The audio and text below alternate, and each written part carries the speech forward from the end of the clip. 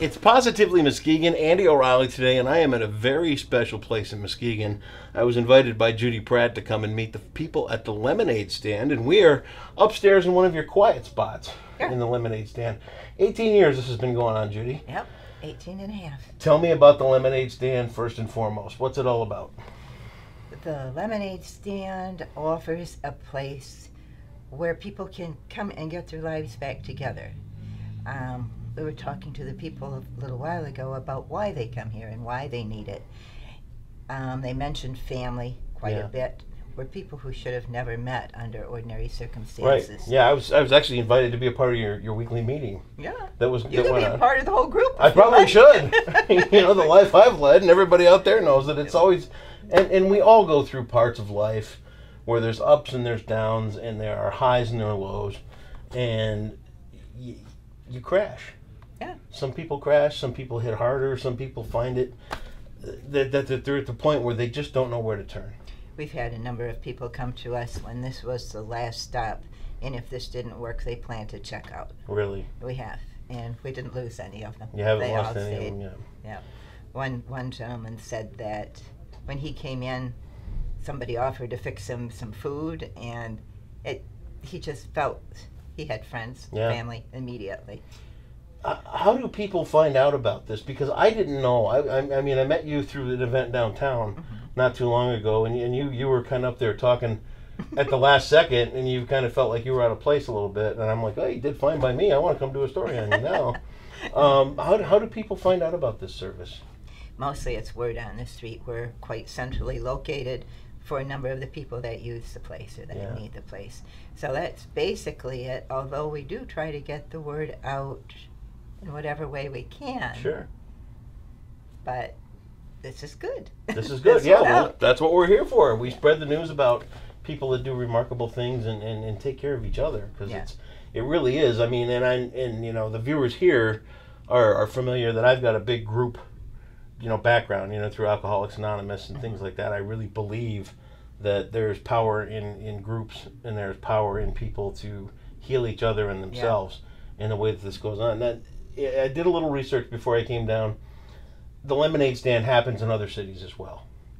So it's not completely unique to Muskegon, but for 18 years you've been kind of championing this thing here and keeping it alive. But when we started out, as far as we knew, there was certainly nothing like this in Michigan. Right. And as far as we knew, there was nothing like this anywhere. So you kind of innovated it. Yeah. Yeah. Yeah. That's a good thing to be. Yeah. Yeah. Years ago, my youngest daughter was going to go off to college, and I needed something. I'd been a stay-at-home mom. I needed something to do.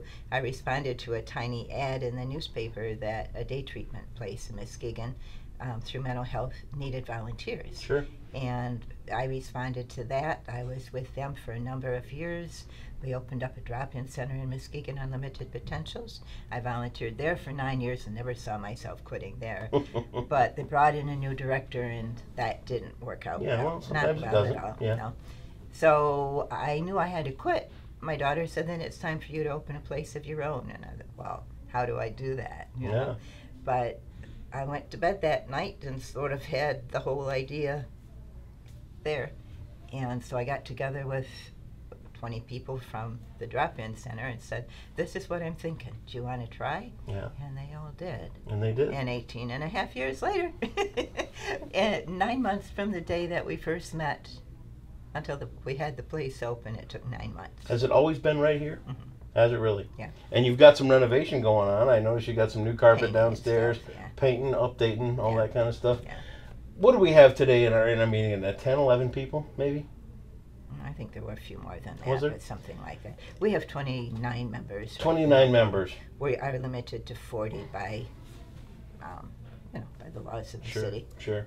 By the fire laws. And they come in, and it's open from 5 in the morning till 5 in the afternoon. 5 in the afternoon, and it's a place for them to come. And some of the things we heard talked about were structure. Yeah. Some of the things we heard talked about were a place to belong. Yeah. Some of the things we heard talked about were, like you mentioned, family. They come here where they're not going to be judged. No. They're not going to be talked about behind their backs. They're going to find a place where they fit in. And now, and I want to use the term cautiously, but are they suffering from some kind of... Oh, okay. We were set up for people who deal with mental health concerns. Mental health concerns. Yeah, that's the word. Okay. That's what you were trying to find. Yeah. We were. That's what we were designed for people with mental illnesses. Sure. And we have the whole gamut. We've got schizophrenics. We have people who deal with bipolar. We've had chronic depression. We have Asperger's. That's what I want to say, I think. We just have everything, you know, or if they're not here now, we've had them on the way through, but it was never set up to be exclusive. Right. We were set up for whoever needs us. Whoever needs to be here. So you don't necessarily have to be diagnosed with one of those things. You don't have to deal with CMH or Health West at all. Right. But, you can come here and you can find a place to belong. If you need it. Yeah. It's a really remarkable place. But our people heal here. Yeah. Grow and heal, and they do that by taking responsibility for the place and for helping each other. I mean, the support they get is good, but it's what they give that helps them the most. And that's what I love about it. Yeah. You know, it's like we talked about with AA and stuff like that too. Yeah, that's what helps the most. The lunch that you provided down there, wow. I mean, it was a full. It was ham. It was potatoes. You got a dessert coming up. Yep. Is this daily? There's lunch every day, but the Wednesday lunch tends to be, well, the big one. They can count on a nice lunch on Wednesday. Otherwise, it might be sandwiches, it might be hot dogs, it might be chicken, it might be whatever anybody feels like putting together. Sure. There's food here, and they can cook whatever they like. That was where we started out. We started out with food as our foundation. Sure. Because we knew that the hungry person can't do anything can't. except worry about what they're going to eat the next time they get hungry. So we started out, and shortly after we opened, we started dealing with Feeding America in Grand Rapids, and that's helped us so much. So they get some stuff in here to help you out. Oh, they do. Kind of they bring food to the depot twice a month. The depot downtown. Sure. And we can pick food up there whenever we like. That's amazing. The church across the street, the First Congregational Church, helps us out with a check 4 times a year, and that pays our bill with they used to be gleaners.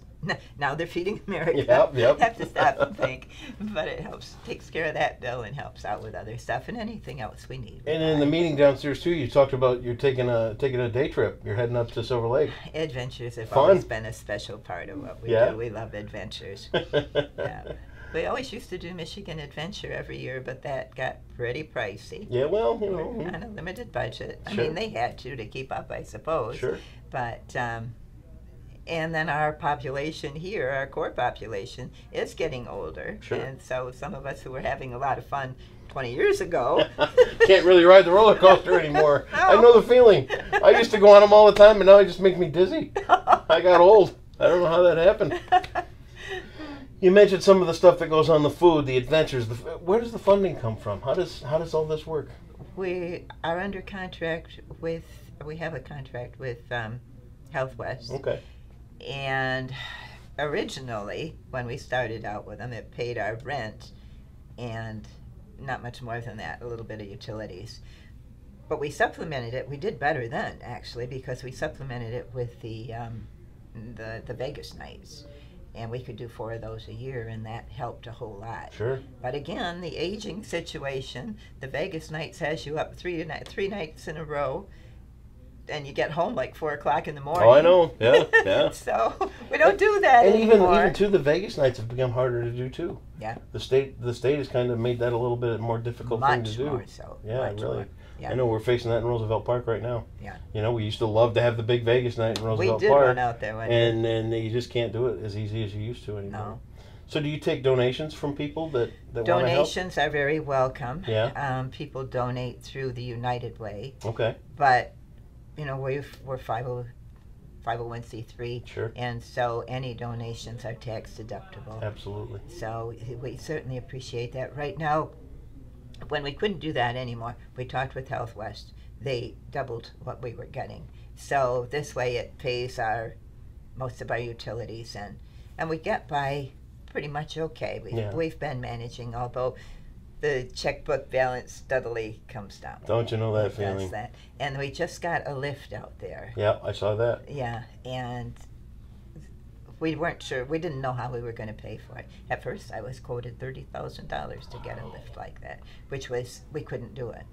There was no way that that could happen. This one we got for a much better price. Really appreciate Barry Mall who put it in for Sure. us. And all access lift. Get its name in there. But it He was always willing to work finds with a us. way to work out. Yep. He was Somehow willing to it always work with works us. out. Well, we took $2,000 out of our checkbook. My husband paid the rest. Did he? He's, like I said, in the Facebook page, he's the world's best landlord. Well, it helps his husband too. Yeah, that too. Because if it's like at our house and you go home like this, Yeah, that helps. I get that once in a great while. You guys have a Facebook page? Yes, we do. Don't have a website yet. No, we Facebook's don't. really pretty good to stay in touch, so people can find it. We'll link it here. Okay, but We'll put a link up. okay, all right, that'd Yeah. be good. And it's Lemonade Stand in Muskegon. Yep, we'll find that. Yeah. And if people are interested in knowing more, is there a phone number they can call? Is there Sure.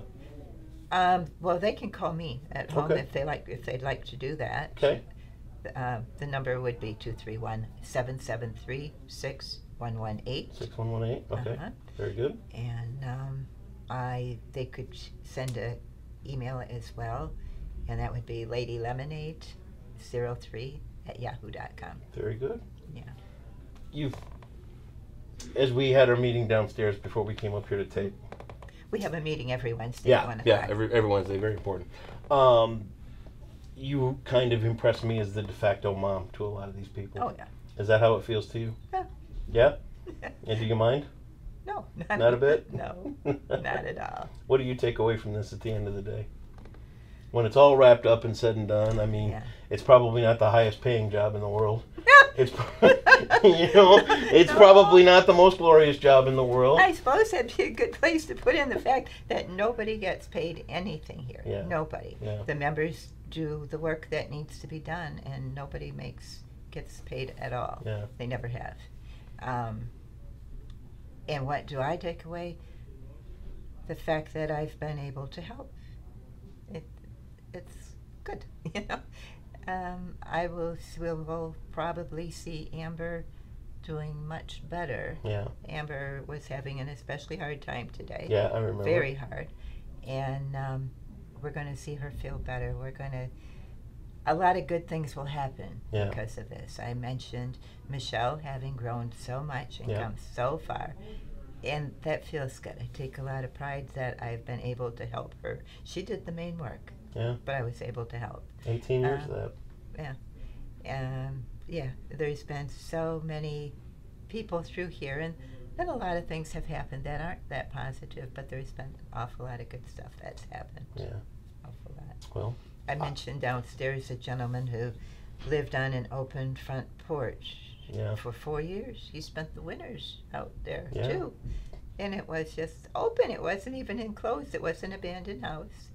And as soon as he came in, that can't happen. And I had a lady at the time who was able to take him into her home. And then by the time the winter was over, he had contact with his family again, because when he was homeless, they wouldn't have anything to do with him. yeah. And he got an apartment right after that. He was able to get back in with a band. He really was able to accomplish a lot. And that's why I do it.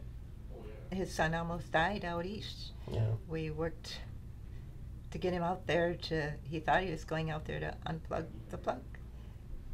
But he didn't. Chris made out okay. Chris survived that. But, we go through the good times, we go through the bad times. You do it together. Yeah, we do. And that's how you can bear the...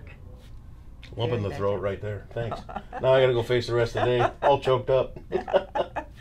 There's miracles in Muskegon every day, and you're looking at one right here. Judie, thank you for your time today. Thank you for what you do for people. Thank you for what you're doing. Well, hey, that's what we're here for. We're telling the better stories in Muskegon, and there's one of the best right there. The Lemonade Stand is downtown Muskegon on Jefferson Street. You'll find all the links right here on Positively Muskegon. I wish you the best, and if you ever need to tell your story again, you call me and we'll get it done. Very good. Absolutely. Thank you so much. All the links are right here on Positively Muskegon.